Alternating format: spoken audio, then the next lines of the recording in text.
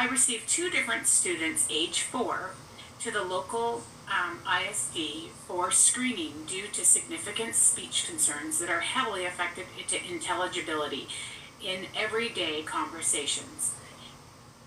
These were both mid to late year, school year, end of the year referrals.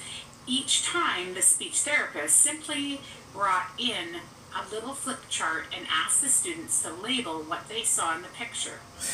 Then told me the child was on track for development. I heartily disagree with their assessment, but I didn't know how to bring it up to the ISD. Any advice? Well, that's not a formal evaluation any more than me going like this and waving in front of somebody and going, oh, I think they can see. The F in FIE stands for full, and it always is formal. We want formal evaluations. Evaluations identify or eliminate. So if the school won't go back and fix that, then ask for an IE at the expense of the district.